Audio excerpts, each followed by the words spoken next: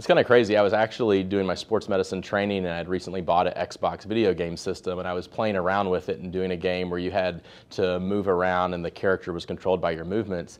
And I immediately thought, wait, could we use this for medical research? It's been about 3 or 4 years now, and we've kind of finally to a point where we have software that we're able to go out to high schools and to gyms and actually to test high school male and female athletes and look at the way that they jump and land. This is Dr. Aaron Gray, a sports medicine doctor at the University of Missouri. He's trying to revolutionize the way athletes detect their risk for devastating knee injuries, all by using Microsoft Kinect's motion sensor technology. All right, I'm open, come on, got it, you can't stop me, get up, come on, get up, you can't stop, get up. It's portable, it's lightweight, and it doesn't take any markers. And so that way you can put people through and you can test them very rapidly. We're trying to bring expensive lab-based tests to the masses. So we want to make things that have been proven in the lab through previous medical research and make those accessible to any athlete anywhere in the country or anywhere in the world. Right now, Gray's research focuses on female high school athletes, especially those playing soccer and basketball. Female athletes are 4 to 6 times more likely to tear their ACLs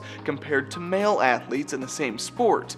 A number of factors, from knees caving in to favoring one knee over the other to even hormones, can put female athletes at a higher risk. Some studies have shown that people that tear their ACL, they're at a much higher chance of arthritis, even like 10 to 15 years later. And so what we don't want to see is women who are 25 or 30 years old who are starting to have arthritis, and that's all because that they've torn their ACLs. ACL injuries can be devastating and sometimes career-altering. Athletes usually aren't sports ready until at least 6 months after surgery, and with the estimated cost of surgery plus rehab reaching $25,000 in some cases, you can see a torn ACL requires a lot of time and money. And current technology flagging these risk factors is expensive, roughly $125,000 to $150,000. A brand new Microsoft Kinect can be purchased for just $100. So I have a 2-year-old daughter, and so I'm hoping in 10 years that I can test her and be able to